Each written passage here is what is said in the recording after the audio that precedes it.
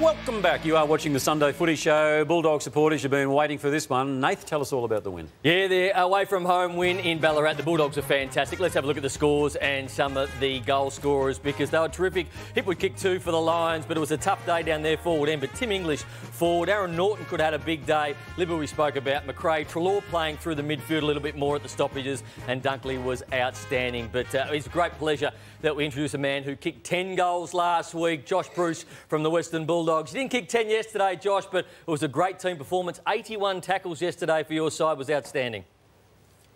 Yeah, morning, boys. Yeah, no, it was a good win down in Ballarat. It was obviously wet and woolly and a bit cold, but the boys got to work, and I think Bevo mentioned it was a workman-like performance and came away with the win, which is the main thing. And, yeah, some of the big boys got on the end of it this week. Obviously, Tim had a really strong day out up forward, and, Naughty had 7 scoring shots. So, it was a good win, really good win against a preliminary finalist for the last couple of years. So. It was a great win. You showed the defensive side of your game, which people have been wanting to see, as well as the attacking. But going back quickly to last week when Luke Beveridge got everybody out, you kicked 7 and he just realised that there might have been 10 on the cards. Your eyes must have lit up last week knowing that you're a big chance to kick 10 when he pushed everyone up.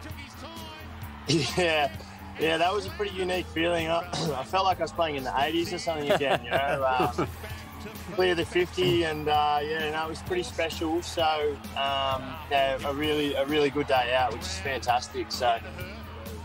Hey Josh, you guys are playing great football at the moment. You've had some brilliant wins. You've taken the scalp of the West Coast Eagles. You've taken the scalp of Collingwood. You've now taken the scalp of the Brisbane Lions as well.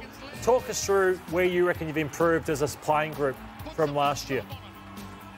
Yeah, it's a good call. I mean, I think the thing that's improved with us is just our balance as a side. I feel like there's not necessarily guys having absolutely unbelievable games, consistently. Our really good players are playing strong footy, but there's other guys that are stepping up, and it's the whole 22 that are really contributing each week. And I feel like that balance through the side and the consistency of that is allowing us to have strong performances against good sides. And I feel like we're starting to hit that age demographic and age bracket, where the guys are hitting that perfect kind of between 25 and 28 region. They've all played enough footy, and it's all coming together nicely so far. Josh, just a quick one from me. Do you live in your car?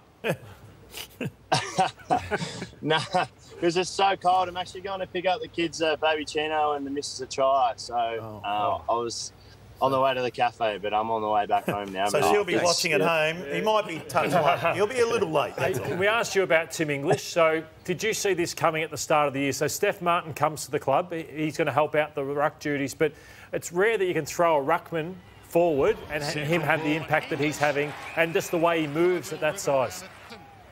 Yeah, he's an incredible athlete, Tim. He's always at the front of the running groups in pre-season. And, I mean, the mods has been on him about his size, and when he's playing 90% ruck against the monsters, then, he's bound to get pushed around because he's still a young player. He's 21 or 22. He's got a real knack for playing up forward, and he takes the ball at the highest point. And obviously with the matchups that he's getting, being the third tall at times, he's getting a really good look at the footy. And in the forward line, with the three of us working well together so far, it's challenging for teams to match up on the three. So. And Josh, you've already touched on the third member of that trio in Aaron Norton, having the 7 shots at goal, only though for a 2-goal 5 return. He's got a bag of 10 in him at some stage of this year, the way he's going. Do you feel? Yeah, I think he's in for a nice long career, Aaron. I don't think I've played with a player that hits the footy as hard as he does. His attack in the air and at ground level is second to none, and we're just starting to see the fruits of his hard work. He's got one of the best attitudes in terms of training that I've come across. And, if his body can stay uninjured and he can, he's got everything else. He's got all the tricks in the book. And, he's also another young player. He's 21. So the future's very bright for young Norts. And I'm loving playing second and third fiddle to those boys at the moment. It's great. I'd love to know what you did in the off-season and through the pre-season. Luke Beveridge lauded your professionalism and, I guess, your new lean figure this year. 14 goals from 17 games last year. You had that mark at round 3. Take us through what your off-season looked like. Yeah, I've spoken about it in the last week or so, but I had some really honest conversations with some people that I trusted, and my self-awareness is pretty strong. I knew I definitely wasn't at my best, and I had some big struggles last year with being in the hub, mentally and obviously physically. I was out of shape as well. So, I came into this season just really wanting to change my physique and change the way that, I was training and approaching the game. So I got a personal trainer in. I did a lot of work in the off-season and really trimmed down. And then, essentially that's pretty much it. And I've done, everything to the letter in terms of professionalism, which, is probably something that I wasn't at my best in the last couple of years for sure. So, and it's really refreshing to be enjoying my footy again. I think it's another big one. I mean, I definitely started to fall out of love with the game last year. I really wasn't enjoying my footy.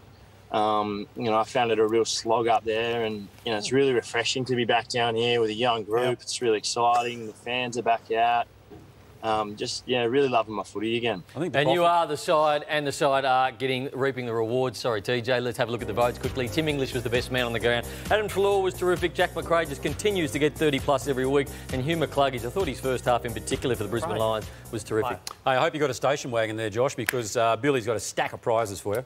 I have Funky Brewster, don't worry about that. A dozen colourway chrome soft golf balls in the Odyssey towel there. That is magnificent. 4 Travis Matthew caps, that's 4 to keep a lid on it at the golf course. Look at this, the Aquila shoes and clothing, been around since 1958. We all wear it, we all love the Aquilas.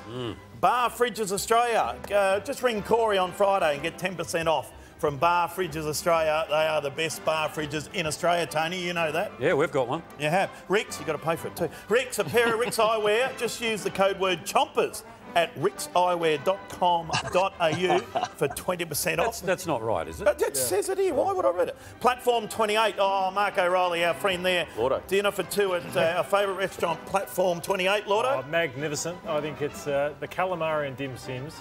They're phenomenal. So calamari and dim sims. That's a funny dim combo. sum. And the red. They're not like the old-fashioned. And we've got to get to the fire pit. This is your own custom-made fire pit, thanks to AMFX. Speak to Alan and the team. AMFX metal, art, 100% Australian-made. All for you, Joshy boy.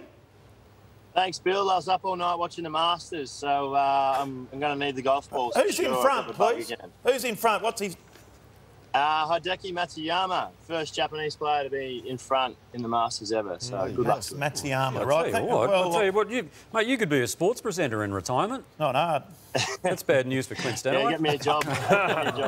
Matsuyama. Good on you, Josh. Great to catch up with you. Go and deliver those coffees, mate. I will. Thanks, boys. Have a good day.